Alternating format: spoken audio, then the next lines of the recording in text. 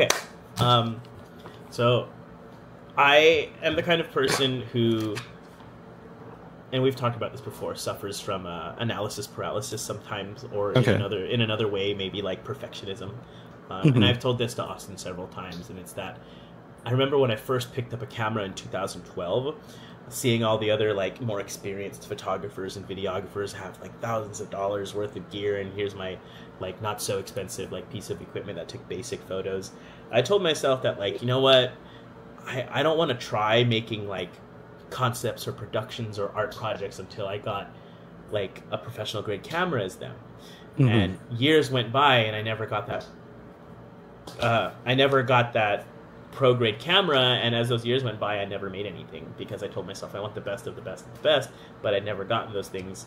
And because of that, there were so many like moments in time where I just wasn't creating and I wasn't getting better. And so the concept of this podcast is like almost hand in hand. Gary Vaynerchuk talks about it like, you know, there's the person who wants to get into tennis. So you know what he does? He buys the most expensive tennis Nike shoes, the most expensive like racket, and like what is that? It's a hat, but it's not a hat and exposes your head. Okay, like yeah. I know exactly. Yeah, like the visor. Is it a visor? I don't know. You know what I'm talking about. It's like a hat on the top.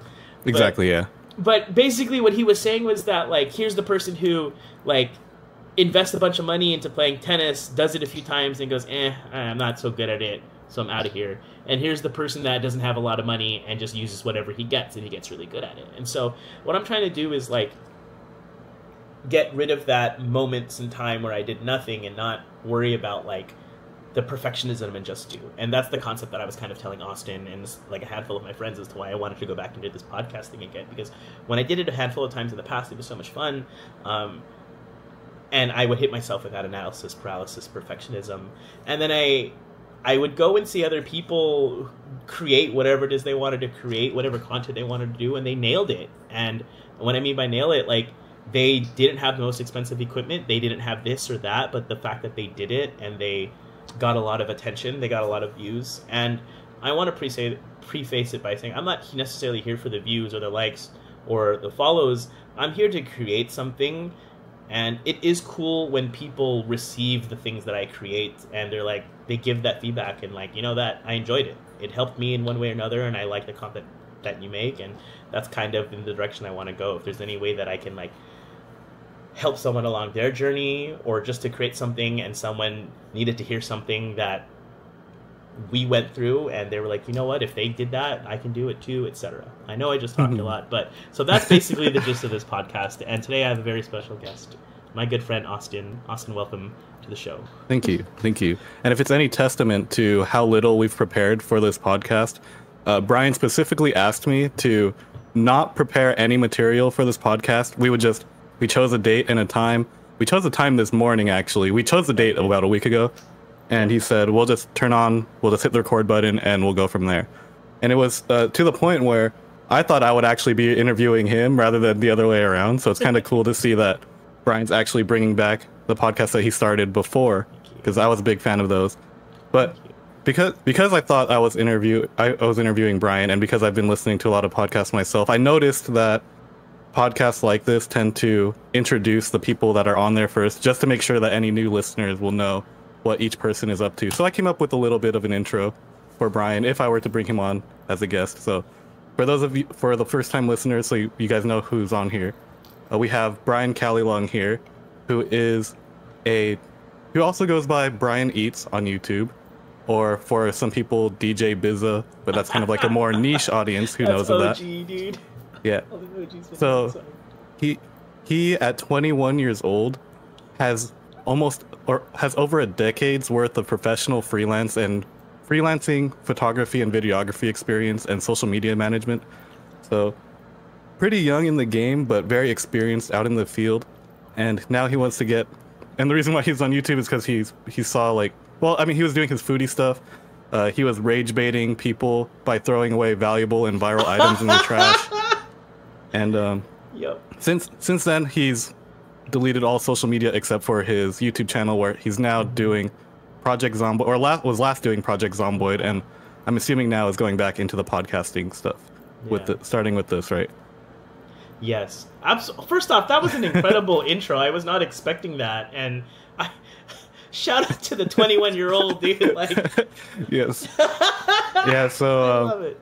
Go ahead, I mean, go ahead. I've only known Brian for a couple years now, Yeah. and the first time I ever saw him post about his birthday, he said, "I'm turning 21 years old," and he's a young-looking guy, and I believed it, and Oh like, my and I was God. like, dude, you're only 21. That's crazy. You're doing like all this crazy stuff. And he's like, I'm actually older than you, bro. I'm your Kuya type deal. But I mean, Let me just say this. I enjoy harmless trolling just as much as the next guy. So I'm like I turned 21 plus, I can't even math right now, plus 12 in about 4 5 days, 3 days. But I've always liked like just like little troll things like that, and in my opinion they were fairly harmless, except for yes. when I threw those Pokemon games in the trash. That was like one of the biggest videos I had, and I was getting mad death threats. I will never forget that. Yeah, long story short, a few years ago Pokemon Scarlet Violet came out, and I had this running gag where I would just take something that just released and I would throw it in the trash and I would upload it, and people I was getting so many hits on that video. It was like hitting 17K on TikTok, and it was climbing into the 20s. And then I uploaded it to Instagram, and like overnight, I remember in like a few days it hit like 250K before I deleted that Instagram. And the death threats were not the reason why, and we'll talk about that later. But yeah, I just thought that was funny. All the things that you said I did, I legitimately did them because I thought they were funny. and I think that's a good reason to upload something. And whether you knew it or not, I mean, I'm sure you understood it to an extent, given like your background in social media with social media management and whatnot. That rage baiting stuff like that is kind of one of the metas for getting engagement on social media platforms. Whether or not that's why I mean, you did it for fun, but Yeah. I mean, that's why there's so much of that energy on the internet right now, because people choose to engage with that. Like when someone throws away the new iPhone, it's like, dude, what are you doing? They're so mad that they have to say something, and then that just sends their reels or shorts, TikToks out to everyone else, and then it's a cycle. But that's not really I don't think I want to focus too much on that one, because that's more of like a tactical thing rather than the original point, which was to get over the analysis paralysis of putting out content and just getting started, whether it's content creation or just any like passion project that you want to do. And yeah, that's why we're here today. That's absolutely a great topic, and something that I talk about to people all the time.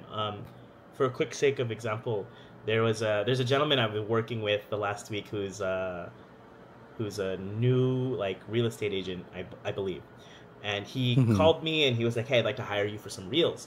And whenever I have these consultation talks with people, I always try to feel them out to see if I should go in guns blazing and see if I'm even the right fit for what they need. Like, what's the point of them hiring me if they don't even need me, or etc. So whenever I go into calls with these people, I like the first three things, or the biggest three things that I always tell them, or two things I can't count, is number one, and this is what I'd like to tell you guys too, is that social media, people approach it thinking that they need to get a bunch of followers, and that'll reflect their self-worth. That'll help their sales, their ego, their influencing, whatever.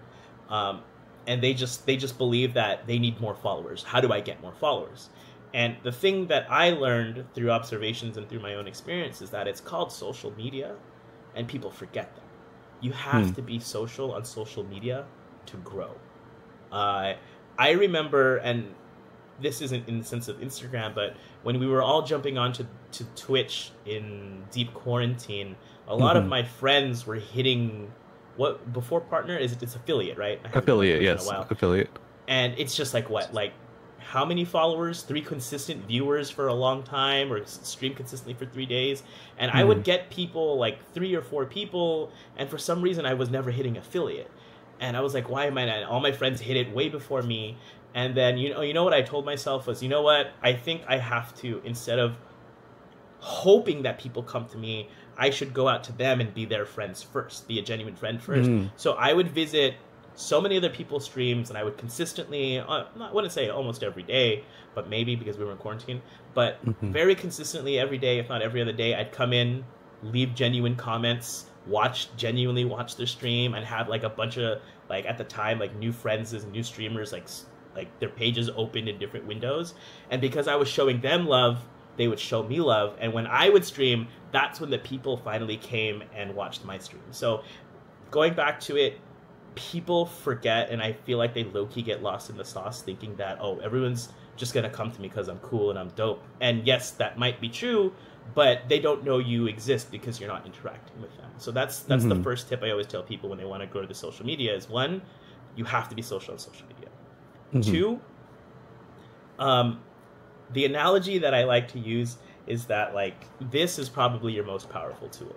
And before we get into microphones and editing and sound effects and cameras, use what you already have. And the gentleman that I was talking to on the phone, I told him that, like, and I tell this to you, I've told this to everyone, there are people on TikTok who are 15 years old, 16 years old, 17 years old. They take their phone and all they do is this, and they get millions of views and they get paid in mansions. And I'm like, what is going on? And, you know, like I was telling you, like 10 years ago, I was so stuck on, I need, like, the most expensive camera. And I think this camera itself was $2,500. Oh my God. Or at least $2,000 for sure. This lens I got used for $600. This other lens I got used for another $700. And look how much I've used them. They're so worn out. And some kid who's 15 outclasses me with this. And I think about that all the time. And a lot of what I, like, the conversations I have with myself is kind of reverse engineering the scripts. Instead of me waiting to get expensive equipment, use what you have.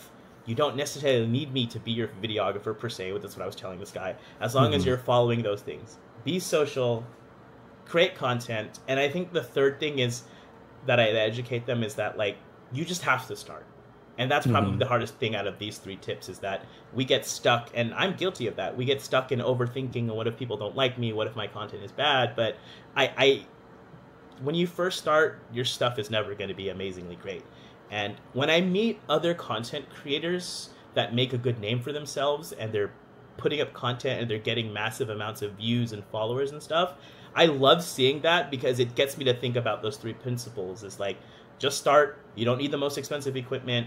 And what was I just saying? Start. And Whatever. Be social. Like and yeah, being social. Yeah. And I think that's the 3 biggest tips that I learned subconsciously over the span of at least 10 years. And I learned this the wrong way. Like, I learned this through mistakes.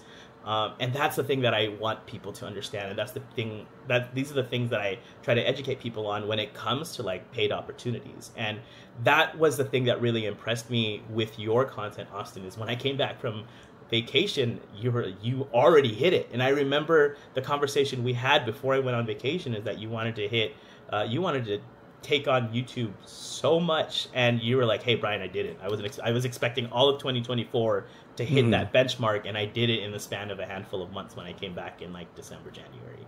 So there is no format or rules to this, so we can ask each other questions. Okay. I don't care. So you've got to tell me how you approached starting YouTube. And I know at the time you said you had like 500-ish followers, and when it came back from a trip, you exploded. And what was like going on through your head before you started hitting those numbers, and what was going on in your head after you're like, whoa, that just happened? Okay, so before I get into that, I want to like go over the 3 points that you went over, because having that in the background or in your arsenal will help understand like my own journey from where I started and where I'm at today. So I mean, I guess for starters, like I go by Chef Austin on YouTube and other socials.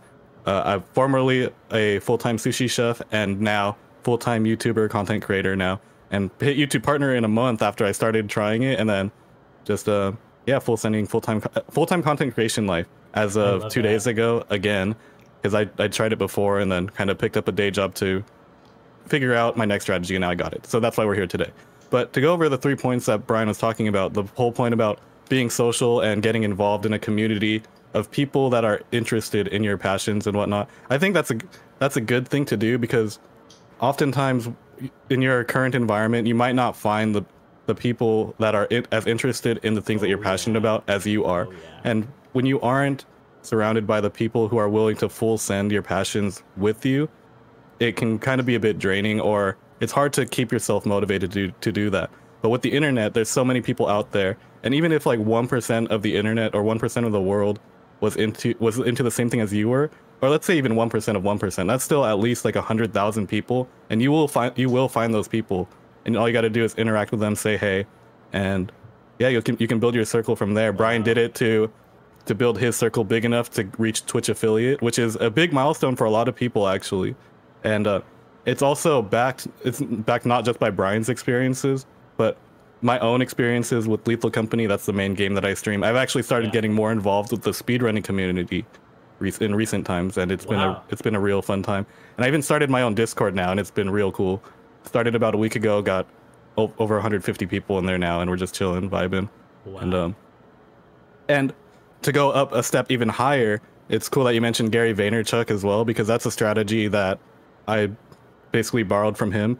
It's called his, I think it's called his $2 or $1.98 or $1.96 strategy, where you go to as many different social media posts as you can in your niche, and you give your 2 cents, and you give 2 cents up until you've added up to like $2 or whatever the amount was. And yeah, I haven't even heard of that. That's incredible. I want to try that now. Wow. Yeah, so if you give your 2 cents for 100 posts, that's $2 basically. Obviously, Gary Vaynerchuk has a pretty hardcore strategy, but that goes into the whole getting started point, which is super important. Like you said, you don't need the best equipment. All you need to do is be on social media. And I think that's the one thing that is a prerequisite to being social on social media. You have to be present on social media to begin with, both uploading your own content and engaging with other people's stuff. Yeah. So just get on there. And I think a good example of that, an even better example than my content, is this YouTuber that goes by The Uneducated Economist. So I like his not only because of the way he records and uploads his videos and even frames his videos, but also because he's in an older demographic too. Because a lot of times when we talk about getting started in social media, we talk about like the high schoolers, etc., the younger people who are getting into it. And for people like us who we're not old by any means, but we are at least 2 times older than that. Than most kids. And I feel like when points like that are brought up to people in our generation, they say, oh, well, we didn't have those same opportunities back then. Therefore, like, they have more of an advantage than we do. And we're older, so it's kind of too late. Can't teach an old dog new tricks type thing. But that's why I like examples like The Uneducated Economist, where he only recently started doing YouTube, like a couple years ago, I'd say.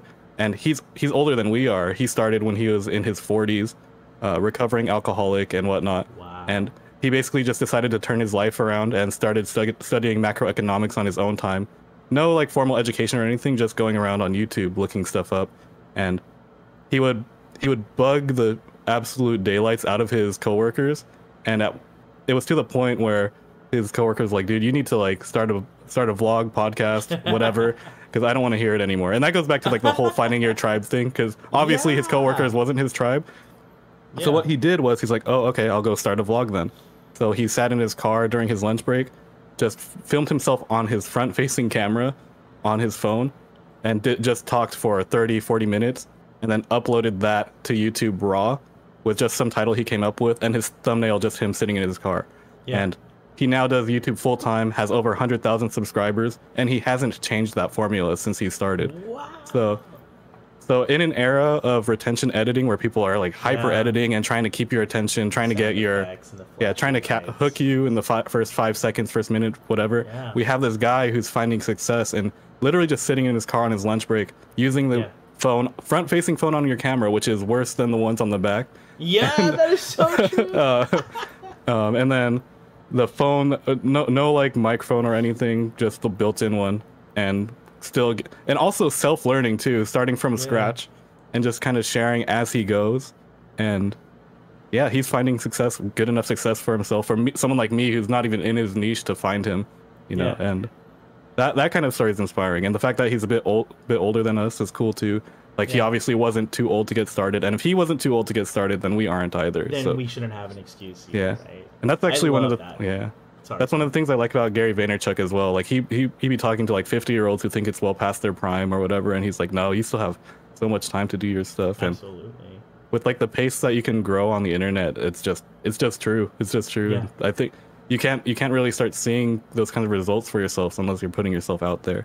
Fair. So that goes back. I love Go that. for it. Sorry, Yeah. I'm so sorry, Austin. You're Like, good. You're you know, good. whenever I talk with Austin, especially like in person, like I always get afraid that I'm like over like talking over him and cutting him off. But it's because I love the conversation that we I love the conversations that we have, that I'm just like, oh man, I want to share what I've heard, what I've experienced, what I observed that relates to what he's saying. You know, I love the riffs back and forth, and I 100% agree. That's the same thing for me, is that I love hearing these stories because it's inspiring, and it's like, you know, we should have no excuse. Like you said, like most of the people on social media, like on Reels and TikToks these days, are all younger people, and you know, we're a little bit older than them, but we shouldn't like fall into that mindset, or like, you know what, I'm not that age anymore, I shouldn't even bother.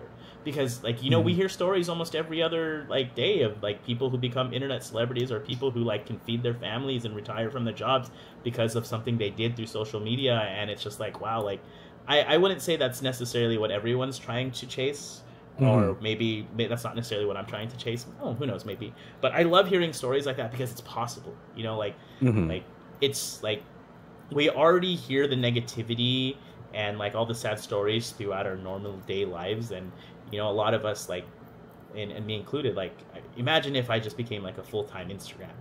You know, I got so many sponsorships that I don't have to clock in. Like, you know, I think to a certain degree we all like want to get a piece of that. And one of my, and just to riff back on what you were saying, like, I think we have been exposed too much to those hyper 15-second edits. While they are still nice to look at, I feel like there is a shift in how content is being consumed now. And it was going back to, like, we were talking about Sam Sulek the other night, and I randomly found him just scrolling. I was sick in Japan on my holiday, and I was literally in bed for like a week, and I was like, what am I going to watch to entertain? And then Sam Sulek showed up somehow, and I don't even watch fitness stuff, but I watched it because it was entertaining to watch. It was a long form content, no crazy hyper edits, and I felt relatable. Like, I could relate to what this gentleman was talking about to a certain degree. You know, I don't know everything about fitness, but if I may push a little bit more onto what we were kind of talking about earlier. One of my clients, there's a brewery who I shoot content for, and when I was shooting for them, I was using this camera, and I was editing it, and it took a little bit more time because the footage that comes out of here is like larger files, so it takes time, whatever. And I would upload it, or I would send it to them, and they'd upload it to their page, and they would get, you know, a good chunk of hits. But then I was kind of telling one of my buddies that it's kind of overkill that I'm shooting with this camera, and sometimes it can be a little bit threatening to people when someone shoves a camera in your face. And then we were talking about it, and we realized, why don't we just shoot with our phones? And when we did that, we noticed that the videos we shot with our phones, which didn't look the same as this, the quality was definitely different, but we noticed that the videos we uploaded to their pages were getting more hits with the phone videos. And that struck a huge chord with me because, again, I don't think you need, in this day and age, I don't necessarily think you need the higher quality camera. I mean, yes, it does help, but I feel like when I consume content on places like Instagram, I feel like I like the content that's shot on it because it looks like I'm there. It looks familiar to me. When I shoot videos on my phone, the stuff that people upload, it looks like I shot that. And I think it comes down to being relatable. And I think it comes down to, like, I still like this creator because it feels like it's a genuine person, not this big production value. Like in the early days of YouTube, what was that one girl? There was like a vlogger on YouTube who people didn't like her as much because she came off as like one of us, like it was shot in her bedroom, and then it turns out there was a whole production value behind it make it look like, I don't remember her name, but I'll post it here. But like I feel like that fakeness, people can smell it. But on the flip side, like the relatability stuff is huge because, you know, for me, I like to do business with people who are like me. And I'll take that a step further. I like people who are like me, and I feel like subconsciously in the back of my head when I watch certain pieces of content, if it's filmed on the phone, I like it better. I don't know why. I just feel like I can relate to them better. Sorry, that was a lot to say. No, you're good. You're good. And something I like about how something I like about the insight that Brian brings to the table is that whenever he talks about this kind of stuff, he's not just kind of pulling it out of wherever. He has a whole portfolio of experience to draw from. And some like I feel like nowadays, and I might just be over like generalizing or whatever, people will have opinions that aren't theirs and just saying like, oh, this doesn't work because I've seen someone else do it this way, blah blah blah. But I think, and while there is, I think you should put some stock into what the experts or so and so the people in the field are doing. I think the best results that you can draw from are results that come from your own data, and from your own experience. So like that's actually the big reason why getting started is important. It isn't so that you can succeed off like right away. It's just so that you can create a lot of data points to draw from and improve from. So like whenever someone comes to me and asks like, how do I do YouTube better or how do I do streaming better kind of thing, it's like, well, if you haven't done it, then you got to start doing it so that way we can see what the issues are over a long period of time, and then we can kind of improve from there. And I mean, that's coming from someone who decided that when I started my YouTube journey with Lethal Company to do daily uploads for 6 months straight, because I figured I might, well, if I'm gonna, I mean, I did do my research on some other YouTubers who came up and like what they were doing and whatnot, and I noticed that they were going for a one video a week schedule. And I noticed that their numbers would go up when they uploaded and then down when they weren't uploading. And I thought, well, what's stopping me from doing it every day at the start and just getting as many reps in as possible and as much data as possible? And I mean, it ended up working out. So it ended up working out, obviously, like, because every time I uploaded, it was a new opportunity to like find a successful video kind of thing. And yeah, at some point, I started noticing which types of videos resonated with the audience better or worked better on YouTube. So I started kind of leaning more into those while still throwing in some extra experimental ones because I obviously hadn't explored the full spectrum of YouTube content creation or what people would like. And yeah, I got so much valuable data from that, and I'm confident that I can do it again in like different areas and whatnot. Yeah, just kind of I did take a break though. I did take a 1 month break because I started studying different strategies. My main strategy on YouTube was to earning from YouTube was through ad revenue, but I've learned that there's better ways to actually do that. But I mean, that's something you don't have to think about when getting started, like the money at all. I think it's just more important to actually go out there and figure out what you like. And that's another reason why getting your reps in is good, because when you start off, the idea might sound good. Like you might want to make food videos like daily or whatever. But then when you actually do it, it's like, dang, making videos for this isn't as fun as just, making the food and eating it and being proud of the result. I'll just take a photo instead. Yeah, there's a lot of production that goes on behind that people don't see or know. And that's coming as personal experience too, because like, I mean, I've talked with you a long time about doing food content, and have even brought you on to the dinners to like film stuff, and I still have that whole library of footage like on my SD card, or not a hard drive, external hard drive, and it's there. I just gotta edit it. I still have the part 2 before I left for Japan. I still have all that raw footage. So I'll give that to you the next time I see you. But for sure, yeah, I'm gonna get to it sooner, especially now that I can do this full time. Whatever. I mean, I don't think that you need to go full time to get started. Like, just extra background that I haven't touched on yet is when I started doing the YouTube stuff, I was still working a full-time job doing sushi, and that was when my production was the best, actually. So I would still work like 40 to 50 hours a week doing sushi, and then go home and work 40 to 50 hours doing video editing and recording. So it was basically 80 to 100 hour work week, just trying to make it happen for at least. And it took me 1 month to get to partner, and then another month to leave the day job, and then so that was just kind of 80 to 100 hours for 2 months, which I think is a lot faster of a time horizon than most people will experience. But I just happened to find a pretty good opportunity to make use of that, and kind of stayed on it. Because I mean, I've said it before. I don't know if I've said it officially on camera or not, but I'm not doing the gaming thing so much because I'm passionate about gaming. I can't really say that gaming is my ultimate passion. That's kind of why we're here today on the podcast, talking more about like the back end of stuff. Because what I'm passionate about is just kind of showing or making working models or proof of concept that you can pursue different like passions, creative stuff, hobbies, and actually like earn an income from it. So the ideal experience for me, or from a viewer of my channel, is to see me and be like, oh, this is just a normal ass dude who's making a living playing video games, and it's not like he's doing anything crazy. Like he doesn't have crazy banners or profile Yeah. pictures or editing. It's literally just jump cuts. He uses DaVinci Resolve, which is free. He uses Canva. It's Yeah. not even paying for any like software. He paid for a $10 video game, and he's making like tens and thousands of dollars. And it's like, what? How can I start doing? I'm even better at the game than he is, and I'm funnier. So like, why am I? So it's like, why am I not doing the same thing? So that's kind of what I want people to see, and it's actually the reason why I started giving the gaming thing a more serious go, and that goes back to quarantine and Twitch and our circle of friends who hit affiliate, right?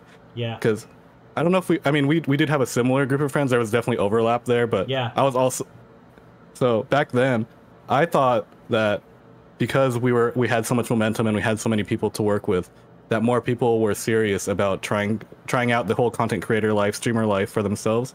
And I wasn't personally interested. I was more interested in being like the back end guy, like manager or video editor type thing, and like content director per se, rather than an actual in front of the camera type thing. Because that's always been something for me. I've always wanted to like create platforms for people to pursue their passions, like express their creativity, all that. And streaming was a good way to do it because it was what everyone was doing at the time.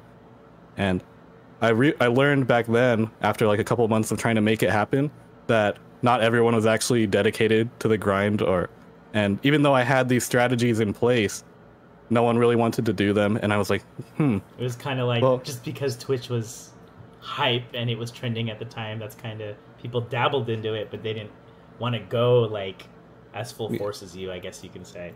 I think it's because like when you think about people making a living playing video games, that their gaming experience is the same as the casual gamer type thing, where you're just playing video games and making money as a result, and there's no difference between what they're doing versus what I'm doing other than the views that they're getting.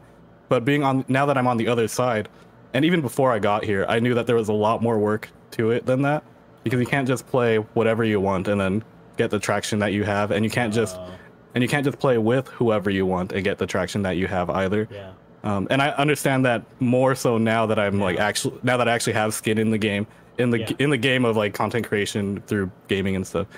And I love that. You know, it's so funny, if I may add, like, yeah. I think for those handful of videos I uploaded for Project Zomboid, I think one part of the reason why I feel like I was successful in it, well, my success is very different. Like, I would get really happy when one of my Lethal Company videos would just hit 100 views, and I was even more happier when like the Project Zomboid videos, even just like 3 of them hit 1,000 views. That made me really freaking happy, and I was like, oh wow, I wasn't expecting this. I think it's also because they're one of the reasons why I thought I was doing well is because I think there are communities that are so passionate about this game that they want to see other people enjoy it for their entertainment, and that's not a bad thing. And it was so cool because I felt like a lot of these people who were commenting on my videos were so like happy that another person like me was playing the game and I was enjoying it. And I wouldn't say that maybe because it was I don't know if Project Zomboid was trending at the time, maybe not. I think I had a friend tell me that it was because that there were like VTubers were playing it, maybe that's why it was trending again. But I genuinely like the zombies subgenre, and that's why I enjoyed it. But to go back onto what you were saying, like sometimes like maybe this isn't the thing that I'm the most passionate about, but I'm willing to dip my toes into it and use that as like a vehicle or a vessel to show other people like, yo, you can make income from something. And I was just using this game as an example, but what if like your niche was so and so, but trying to find the people who are willing to go like with you on that journey definitely was a challenge. I think for me, we started with a lot of like League of Legends and Valorant stuff, but then I started realizing I wasn't that passionate about Valorant, and that was the thing that was trending hard because Valorant came out in the peak of quarantine. I will never forget that. Oh my gosh.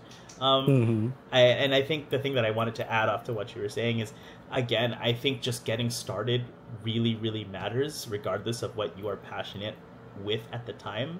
if you like something, just do it, because 1 year later, 6 months later, I mean, that's something that definitely happened to me. Your interests change, you know.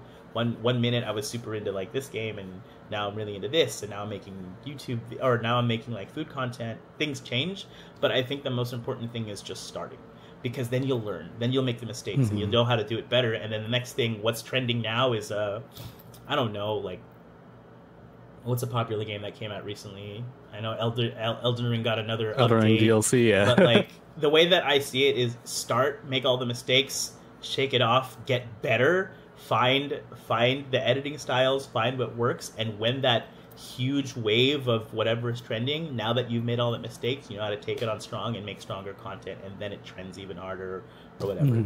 I love what you're saying. I definitely wanted to say that I agreed, and I love it, dude. Keep going. So let's say that people have listened to this and they want to get started in content creation or pursuing their passion. Yeah.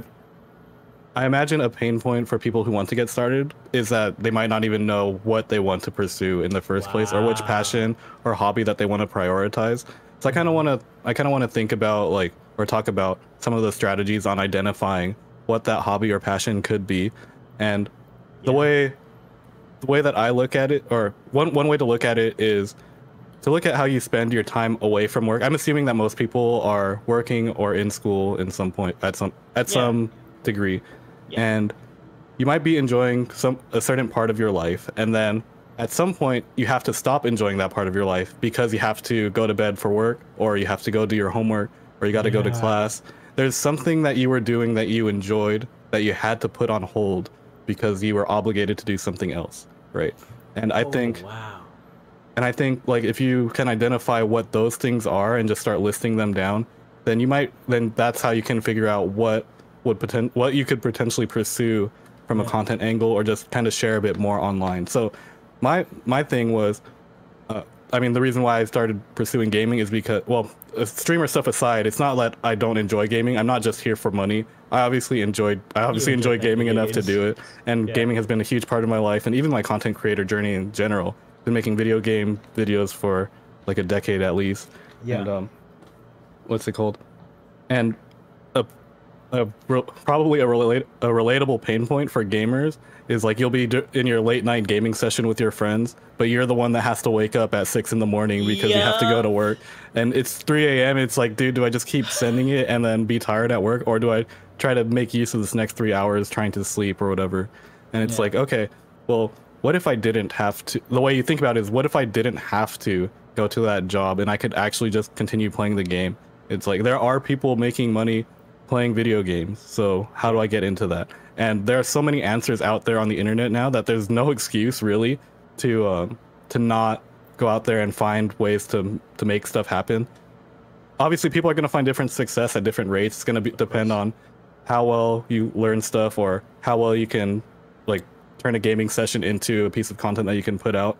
But you don't get better at doing that unless you're doing it. It's like the reason my turnaround time is so fast nowadays is because I already had, I gained some experience way back like 10 years ago or so, even if it was just for fun, like Windows Movie Maker type stuff. Like, sitting in a video editor was very comfortable for me. And then when quarantine happened, that was when, like, everyone was gaming, and I'm like, this is going to be the time where I learned video editing, at least for gaming. And there was a period of time where I just gamed for like 5-6 hours, edited for 5-6 hours, and did that, and uploaded at the end of that. And I did that every day for at least 110 days straight. And that's just the streak. That's not including every video that I ever did during quarantine. And that's all long form. I also did like at least hundreds of different short form stuff for TikTok, Instagram. Did that whole thing, and then so that way when the opportunity to do Lethal Company came out, I was like, all right, I already have all the skills needed to make this happen. I just actually got to go do it. But it's not like I came out the woodworks just knowing how to do all this stuff. You know, it was skills that I built over time. So definitely. But it's a lot easier nowadays, I think, because all the resources are just, people are openly sharing the resources now more so than they were back then, and without a paywall too, you know. So see, I think that always comes down, like, so one of the guys at our office, you guys can't see it because I'm using it, but my webcam right now is the DJI Pocket Osmo, blah, blah, blah. You can kind of see it here. It's not working. this is not working. Let me try one more time. There it is. That's the camera that I'm using. Like, this is a vlogging camera. One of the guys at the office I share, he is like, yeah, he's a realtor or something like that, and he bought that, and he bought this, which is like a handful of microphones. And I was telling him the exact same thing. Like, I know so many people who bought the equipment, and it was not cheap, and like a month later they stopped, or they never even started. And he was just telling me, he's like, dude, I freaking agree with you. Like, I bought this Steadicam for my phone to do like videos of like me walking through houses, and we never did it. And I think that's such a big testament to, I love meeting other creators that are doers, that take the initiative, that actually create, even if they don't have like big numbers or whatever. I love meeting people like that, because I know that they went through that mental struggle of like, I don't know how to start. People are gonna hate it. They're gonna think it's cringe. I think it's gonna be cringe. But they acknowledged all that, and they did it anyways. That's why I love meeting other people like that, because they went through the same like mental struggle and obstacles that I did. Because there was a point where for me, I was just like, fuck it, what do I got to lose? I don't think I'm I don't think I'm gonna be in a worse situation if I pursued content creation. And so I was just like, I'm gonna try it. And I love meeting people like that, because I feel like in a sense we're very similar, and I can relate to them. We can relate to each other because they had that same breaking point that was like, fuck it, you know what? I'm just gonna try it. And I think I had a feeling when I met you, Austin. It was so funny. We were at Nico's house, and I remember the first thing I noticed was your shoes, and they were Gary Vee shoes, and I was like, whoa, that was the first time I've ever seen those in person. And then you said something. I was like, hey, what's up, man? I'm Brian. And you're like, oh, hey, yeah, I've heard of you. And I was like, oh, yeah, I met Nico. And he's like, no, I've heard of you before, like working with like Nico and stuff. And I was like, oh shit. No, I'm just kidding. But I think that's such a beautiful thing, man. Like, I love hearing stories like that, because it gets me fired up. And let me ask you this. Let's say from what you've learned in like the last handful of years, especially going through quarantine, learning how to edit and record and upload content, like if you met someone who wanted to pursue this but is in that boat of like, I'm scared, people are gonna think I'm stupid, the content I'm gonna create is dumb, I know it's gonna take me years to get better at it, but they tell you that they want to give it a shot, but they're just scared. What are some of the best pieces of advice you can give them? It's literally get started. And that's kind of like so that's something that I've been thinking about in recent times, because they're at the ultimate goal, or at least right in my head right now, which I might have to change, is to that's okay. At least long term, my big thing is trying to get those people to take that first action, because I think like you said, that's not only the hardest part for the person themselves to take upon for their journey, but it's also the hardest sale that I have to, or like if you want to call it a sale, the hardest sell that I have to do as someone who wants to, those kinds of people to actually hop on.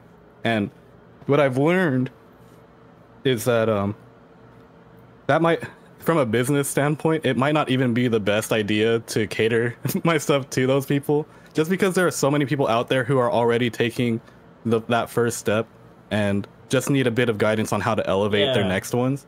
And that's all the advice I've heard from listening to all different business people across the board. And that's why, like, going back to the process of vetting like who you want to work with and whatnot, like client wise, it's the same thing in this space. Like, who am I gonna be? Who's gonna be able to utilize what I'm offering more? Is it gonna be the person who's a little wishy-washy and hasn't uploaded a piece of content yet but wants to, or the person who's already done it? Even if it's just like I've uploaded 30 videos, I'm not entirely sure what's going on, but I'm willing to do it in a different way if I knew how. Like, one of those people is gonna be able to like take things way farther than the other. And as much as I love to help the people who aren't taking action on their own, it's like there's not much I can do if I've already put out everything. If I've already put out stuff out there, if I'm already showing them a working model and saying that the first step you need to do is take action, and they're not doing that, you know, like that's the honest answer. I'm not gonna say like, oh, I'm gonna do everything I can to like cater to this one person and make sure that they act, because that's not my responsibility. My responsibility is to show them, and it's not even my responsibility. It's just something that I like to do. I want to put all the tools out there that I'm using and be a working model for the for what people want to do, and then for them, and so that way when they do act, it's there for them. Yeah. But I think taking responsibility for getting them to act is a lot more energy than I'm willing to invest. And I've learned Absolutely. that over the past 10 years, or even the past 5, and especially when I was working with my streamer friends who ended up being more hobbyists than professionals, which is fine. Okay. Yeah, that's fine. And that's something I'm trying to wrap my head around too. It's like not everyone's going to go for like hyper successful goals pursuing their hobbies or whatever. I don't see why not, but I love that, dude. Sorry, I cut you off, but I have seen that so many times in people, and not even like in streaming, but just in life in general. Like, I can bring you the tools, I can show you the tools, I can show you how to do it, but at the end of the day, you have to execute on it. It's the you can take a horse to water, but you can't make it drink. And I know some of my closest friends, I like sometimes when I have conversations and they're ranting to me about how stressful their life is, like I want to pull my hair out because like bro, this is how I did it. This is how other people have did it. If you don't want to like use me as like, even if you don't want to take my word for it, and all you have to do is this, and this, and they hit me with a but I can't, but this, but that, but you're a people person and I'm not, and I'm just like, you can say whatever excuse that you want, but like I hope that when you say you want these things, that somewhere you actually mean in your life, you actually mean it, and you're not, or are you just saying it because you want attention?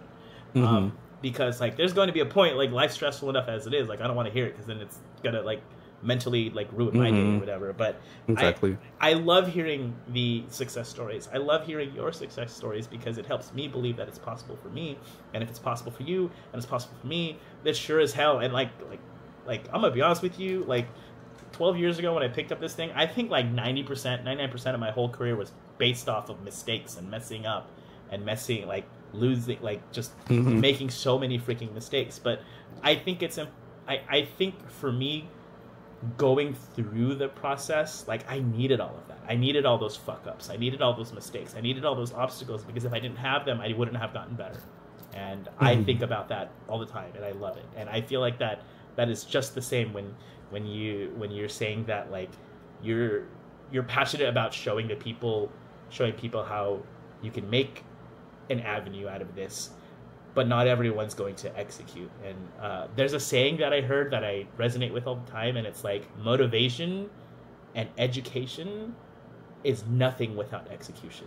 And that's something I think about a lot. And I love what you said. I feel like that relates so much to it. Oof, tell him, Austin.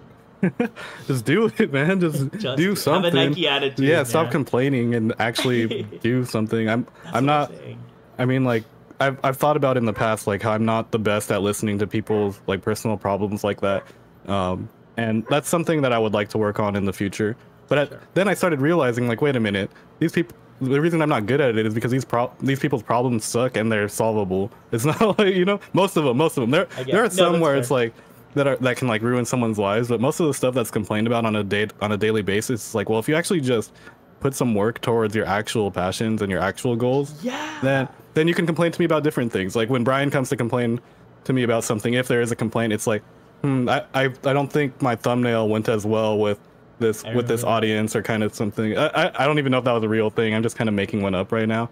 Or it's like there is truth to that. I remember that. Yeah, or I don't like how I framed myself in this video. Like that's a different. Yeah. That's a problem.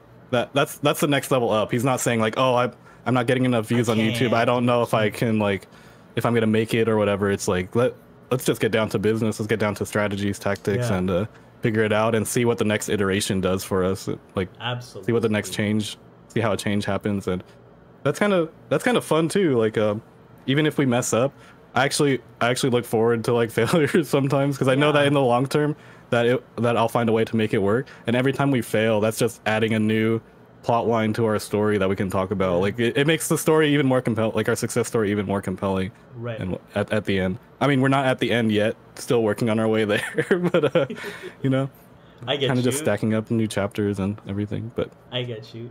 So we are very close to hitting our 60-minute mark, and for sure. At least I hope we are, because I know I started recording while we were still kind of setting up, but whatever. There's no rules to this. Fuck it. There are three things I want to ask you. Okay. Okay. So, and please don't feel like you have to rush. Like, take all the time. The Okay. first question I want to ask you is, in your definition, what is a professional? I.e., a professional Dance Revolution player, a professional painter, a professional artist, a professional streamer. What is your definition of the word professional? Or if you have multiple definitions, that works out too. Okay. What is a professional? I would say someone who does their craft for a living, honestly, and with a portfolio to back up their position as well. Because I could say that I'm a professional YouTuber. I mean, it's literally my job now, or my career path, and I have the numbers, the analytics, and the upload history to show that. Yeah. And whereas if I said that like 6 months ago, I mean, I still had like 300 videos or whatever, but I wasn't making any money off of it. I was still working as a sushi chef instead.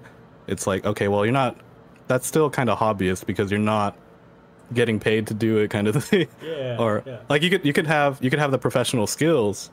I think like you can be professional, like you can have the skills for that, but I think for professional you need to be able to do it for other people, or at least, and do it for yourself in a way where you can support yourself through that practice.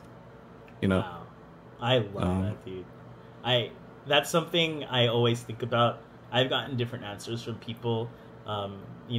In slang terms, people will be like, "Oh, that's so pro." Like, you're pro, meaning like, "Oh, you're just good at something." And another one I got from someone was, "Oh, if you get paid from it, you're professional at it." And I don't think there's a right or wrong answer, but I want to hear how other people see it.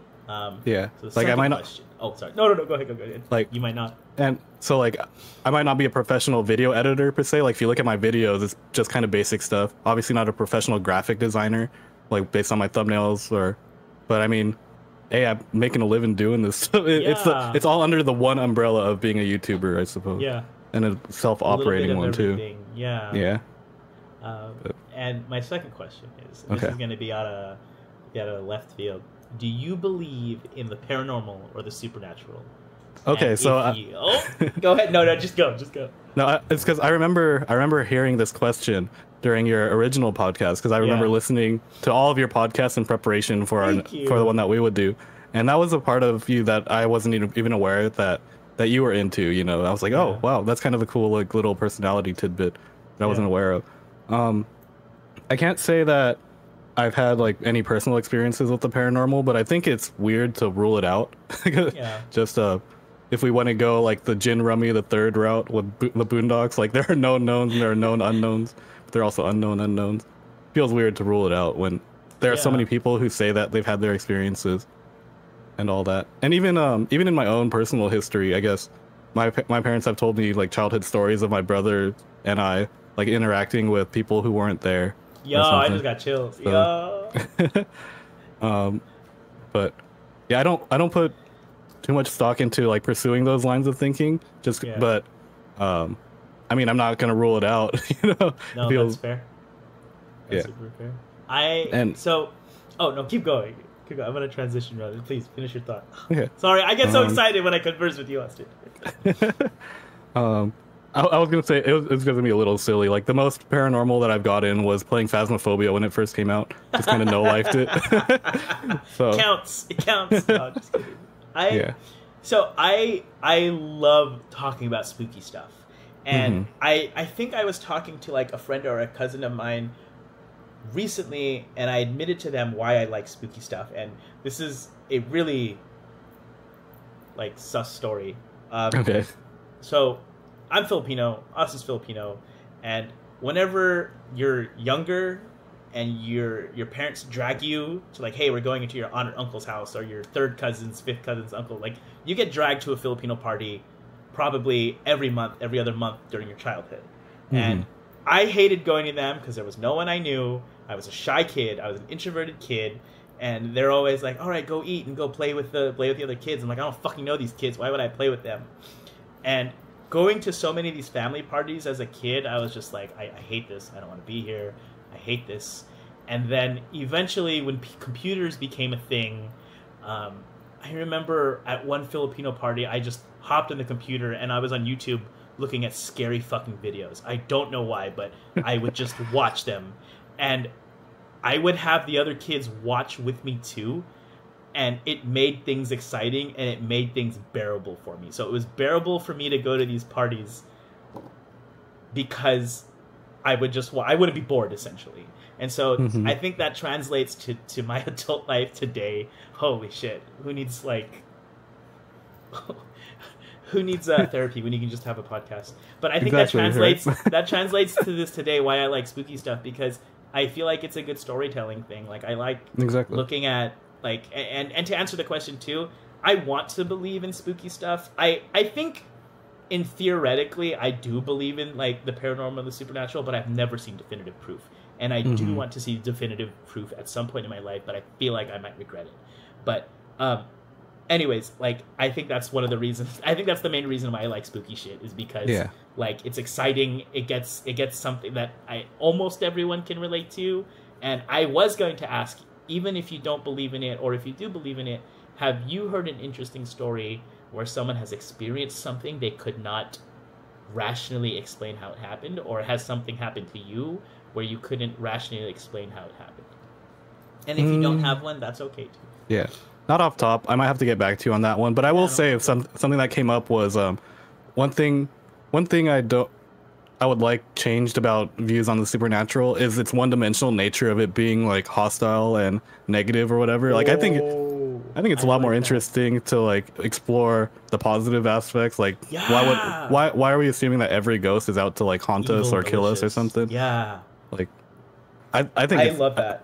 I think it's a lot more likely that there are, like, if the supernatural beings exist, then that they're going to be across the spectrum of morality or action, just like anything else is, basically. And that was a good freaking answer. So, like, I if anything, I just get bored because people are like, oh, dude, you're getting haunted, you're possessed. I'm like, yeah, okay, and what? Like, there's gotta be. I'm gonna lean into it. What about when I go into flow state? That's like is that like a good possession or something? Like, let's look at it that way. Freaking Austin. Okay, so, and we're coming to a close, and the third question I wanted to ask you is, what do you have cooking up soon? What can we expect from you? And please plug all of your socials. Okay, so like I said towards the beginning, middle of our podcast, my name's Chef Austin, spelled Sheff, for search engine optimization purposes. There's actually a story behind that too, and I'll be writing about that soon. Writing a book, that doesn't matter yet. But my current goal right now is I'm starting a streaming project over on Twitch, because I've already built a YouTube following. I showed that it's possible to get to YouTube partner through gaming and to make a living doing that. And I realized that it might not be a relatable journey because all my friends are streamers. They're Twitch streamers. Like, why would they want to do YouTube? So now the goal is, let me hit Twitch partner by TwitchCon 2025.